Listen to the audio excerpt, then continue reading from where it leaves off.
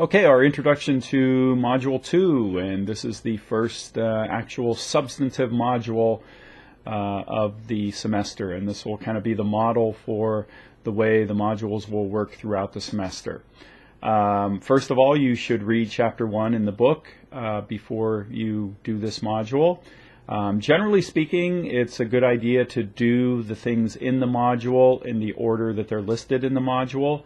So the main parts of this module, I have some video. I also have a PowerPoint presentation, and normally those PowerPoint presentations are going to be the main aspect of each module.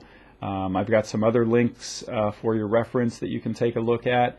And then we end with our first discussion board. So, and this topic of Module 2 is an introduction to the American legal system. So what we're going to be doing is taking an overview of the American legal system and also looking at some of the specifics of how courts work.